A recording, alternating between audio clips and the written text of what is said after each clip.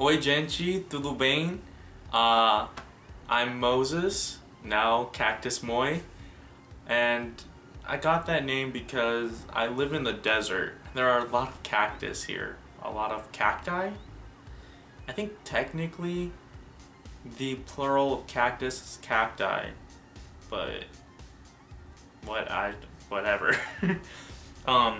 So this is the third video, and we're gonna continue from what we were talking about last time, which was phonetics. Now we're gonna talk about phonology. Phonology is the study of relationships of sound in language. That means how many consonants can you have one after the other?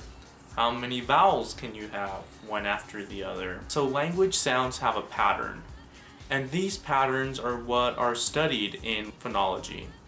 Now I'm gonna use the word rules, but they're not rules that linguists made up. They're not rules that someone said, this is what's happening, this is what you have to do.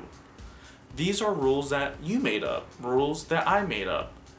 These are rules that people don't know exist, but we follow them every day. And so to give you an example of this, I'm gonna use 2 English examples and 1 Portuguese example. The Portuguese examples are difficult for me to find because it's difficult for me to read academic Portuguese. For phonology, there's vocabulary you have to know that is way too much to teach in this short video. So in English, we have something called nasalization of vowels. That is, a vowel becomes nasalized like how it would in Portuguese. But the main difference being that in English, new nasalized vowel has no meaning. It's just something that happens. So we have nasalization of vowels. That is that if a vowel comes before a consonant that's nasal, the vowel becomes nasalized. So a consonant that's nasalized is N. I can't make it if I cover my nose. That means it's nasalized. And in this example, we're going to use the word and. And is actually, the A is nasalized. It's not and, it's and. Normally people just say and. And in fan, it's also nasalized. Fan. Fan and fan. Fan, fan, fan, fan, and fan, fan, and fan. And a lot of people might say, oh, that's not what we do, or that's impossible, no way. But that's what they do. They just don't know it. And and it's funny because you can't really study yourself, because once you start to think about what you're saying, you're gonna change the way you speak. So you have to do it on someone else. Like, I was talking to my friend Honey, and I was saying, okay, I want you to say these words, and I want you in Portuguese, but don't think about them. As soon as you read them, record it and say it. Because if you start to think about it, you're gonna be like, wait, let me say this really proper. And it changes the word. It changes how the word is spoken. And another example is assimilation.